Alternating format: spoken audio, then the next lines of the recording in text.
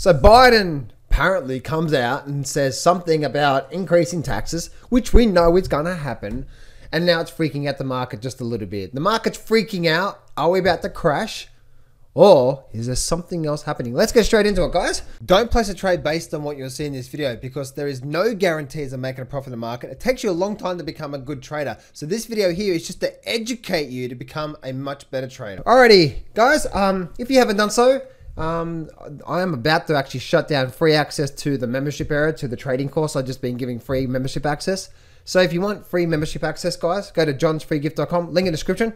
I'm going to be closing it down in the next day or so and going back to charging it. So if you haven't done so, guys, this is probably one of your last chances. So go do it.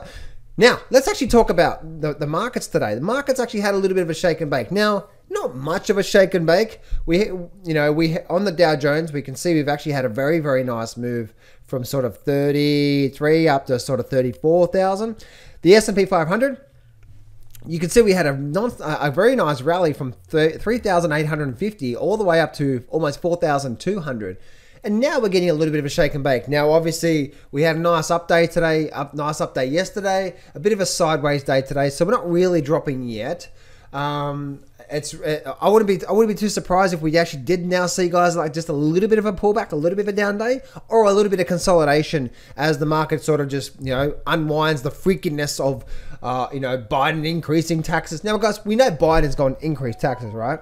We know that that's going to happen, and we know that that's going to put an effect on the markets. Now, there's two things that's going to put a dampening on the market. It's a tax increase and also rising interest rates. Until those things are set in concrete, guys, any pullback, buy the dip, buy the dip, buy the dip, buy the dip, buy the dip. Well, not really. I wouldn't say that. I'm just saying, like, get into good stocks. You know what I mean? Like good stocks that got good patterns and all that sort of down home, funky, dunky goodness. Anyway, so, guys, I wouldn't be too freaked out right now. Market is freaking out about increased taxes. Are we actually about to crash? Nah, right? So, guys, even if we did get a little bit of a pullback out of the S&P 500, which we may do tomorrow, we may get a little bit of a, just looking at these shorter term moves, you can see, we actually may get a bit of consolidation and a bit of a drop to the downside. But it's probably not going to be too much, guys, because we've got the very, very, even if we had like a bit of a 2 or 3% move to the downside, we've got a very, very chance of a massive high probability chance. And even if we did get a dip, the dip's going to be bought, and before we know it, we're going to rip, and we're going to be much, much, much, much higher 2 months from now, especially by the end of the year. I see much higher prices. So any sort of dip in the indices, guys, I wouldn't be worried about it. Moving on through to the Nasdaq. Nasdaq, once again, we did make this low here.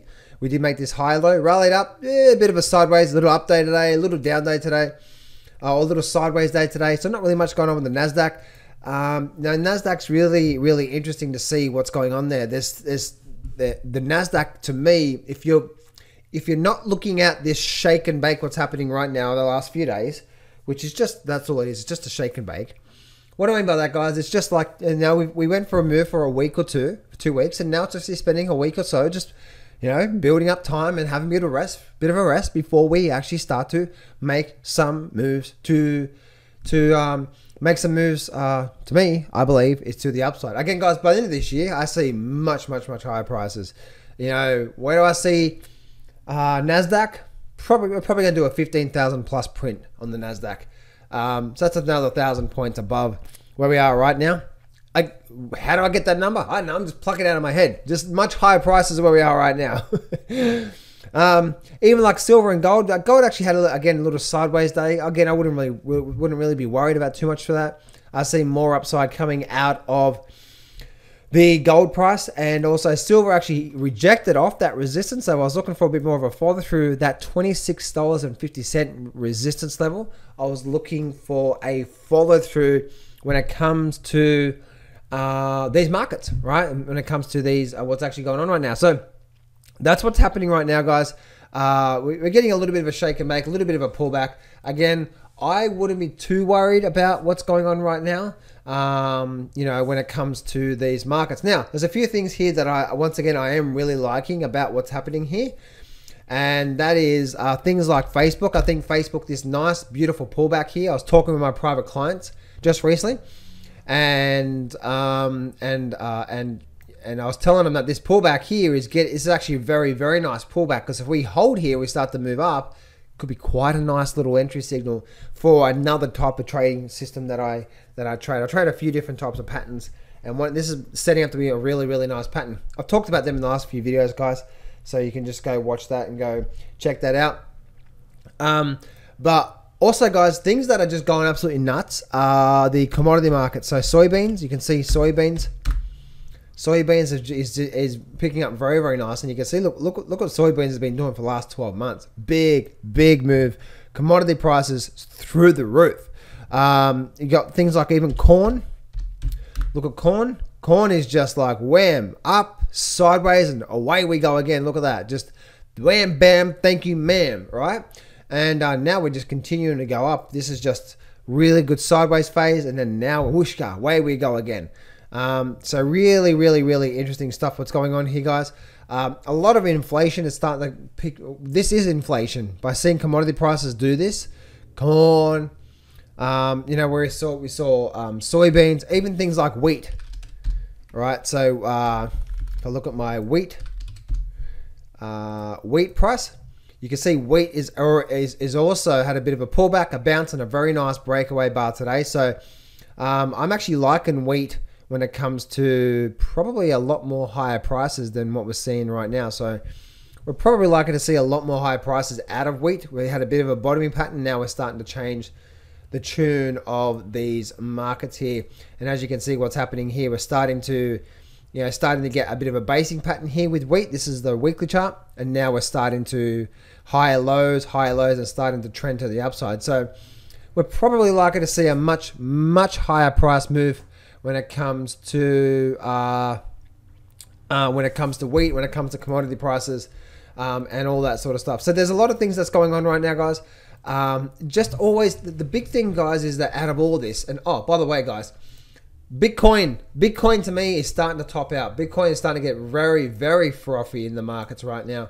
If I bring this up, this is the charts for Bitcoin, and just looking at, where'd you go? Hey, where'd you go? No. Yep, there we go, right there. Cool. Now looking at Bitcoin, guys, this is the good old Bitcoin chart.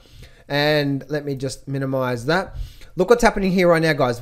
Something's changing. We are changing the tune in Bitcoin. If you guys think that Bitcoin is now continuing an upward move and we're likely to go up, yeah, we could, but the market is telling us that something is changing. Look at this here. So we have this low bit here. Okay, higher low, higher low, higher low, higher low, above the moving average. Uh-oh, what's happening here?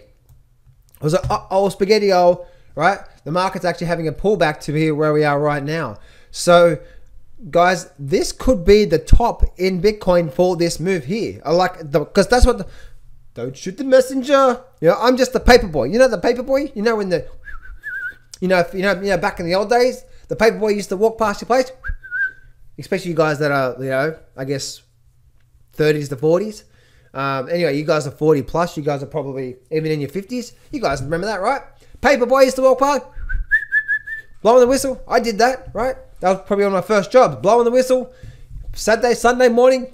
Oh, stop, paperboy, right? Stop, give me the paper. And then he reads the paper, right? The paper is the market. The paperboy is just me. I'm just reading the market and say, hey, oh, I don't know. What's happening right now with the good old Bitcoin is actually shaking baking right now. Now, the flip side of that, if we have a look at good old Ethereum, look what's going on with Ethereum. Ethereum's just like, huh? What? Yeah? Nah. Bitcoin's like, oh, I don't know. We might be forming a top here. Ethereum's like, oh, what? Top? No. Continue the bull market. And look what's happening here with Ethereum. Still high lows. There's still another high low here. Now, the question is if Ethereum starts to hold here and starts to break below $2,000, that's a top in the markets, right? This is probably going to be a bit of a top in the markets, and we're probably likely to start to see something like that, right? And we're probably going to see something like that, and a bit of a disaster down the bottom there.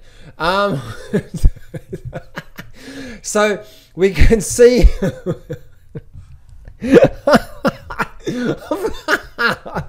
I'm having a good old time. Anyway, guys, that's a bit of a market update for you guys today. Guys, just don't be so biased on one side. Don't be putting all your money in one basket. I'm in 4 or 5 trades right now. I'm evenly split between them.